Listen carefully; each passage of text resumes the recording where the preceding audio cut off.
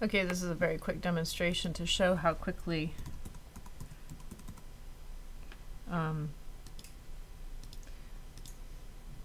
you can do snipping tool on your actual computer. So here we are. What did I do? I may change this to not because I was getting Jeep Cherokee stuff. Revise my search. I went down to find magazines, and naturally I have my natural scrolling here, which makes me very happy, or my unnatural scrolling according to Apple.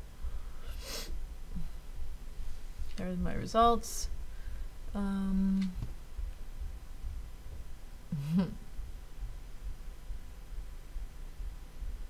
think I went with one of these. It's fine.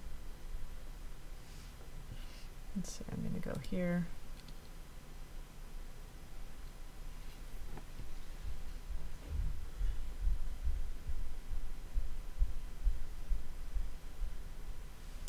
Let's say I wanted one of these pictures. So my options here are Command Control Shift and 4, which will give me my crosshair, and I can take that picture. And then I can automatically paste it into something else. So let's say here,